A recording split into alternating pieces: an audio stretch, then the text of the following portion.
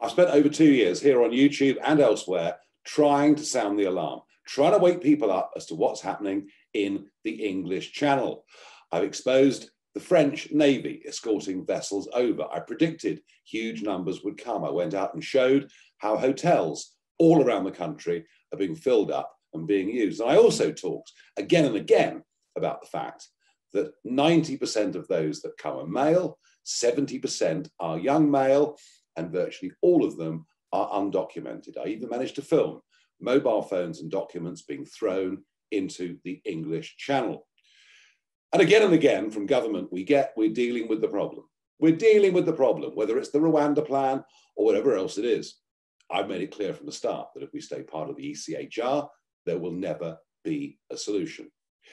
But what has emerged in the last 24 hours surpasses every single worst fear I've had. And this is not the fault of the European Court, the French Navy, or anybody else. It's the fault of us, the British government, and in particular, the Home Office.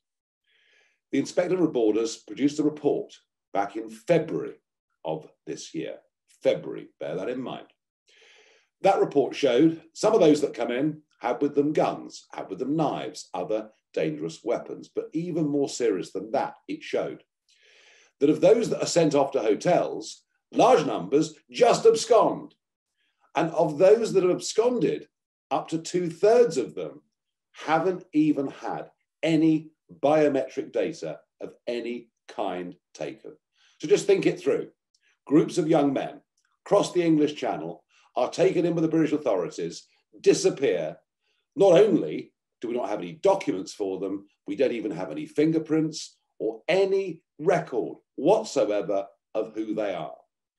Now, in the last few days, mercifully, one particular man has been identified and sent back to Austria, where he faces charges of the rape and murder of a 13-year-old. So I suppose it's good that he's gone.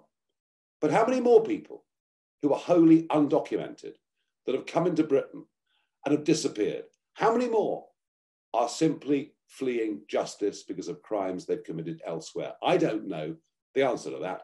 You don't know the answer to that. How many of those that have come believe in the ISIS ideology and could pose us with a terrorist threat in the years to come? Again, I don't know the answer. And even if it's 1%, that's 1% too many. And the most extraordinary thing of this story is there's no debate about it in the Tory leadership contest.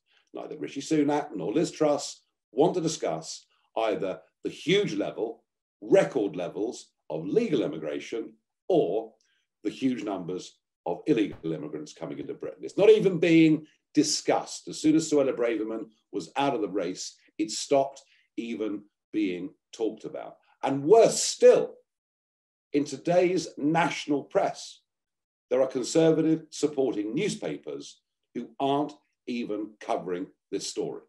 They are complicit with the government in covering this up. I mean, frankly, I think this should be called an emergency. Huge numbers of undocumented young men coming into this country, disappearing. We don't even know who they are. This Conservative government, this Home Office, are now a threat to our national security. It's an almost unbelievable situation. It's worse than anything I could have dreamt of over these 2.5 now years that I've been following this, campaigning on this, sounding the alarm. So we need to reach the end game, I think, with our politicians. And it doesn't matter actually now whether they're Labour, Liberal Democrat, Conservative, whatever they are. Surely the threat is as clear to you as it is to me. We now need to tell our politicians that unless they're going to sort this out, we will not ever vote for them again. It's the only language they understand. In the end, it's how we got a referendum on Brexit. They fear losing votes. They fear losing their seats. They need to know that the safety of our children on the streets, the safety of us, the integrity of our society, that we are prepared to fight back and to defend it, even if they choose to brush it under the carpet and their friends in the media too. We really must take a stand. This is just way worse than I could ever imagine. Thank you for watching this video. Now, to make sure you don't miss any future videos, please click the subscribe icon and the notification bell.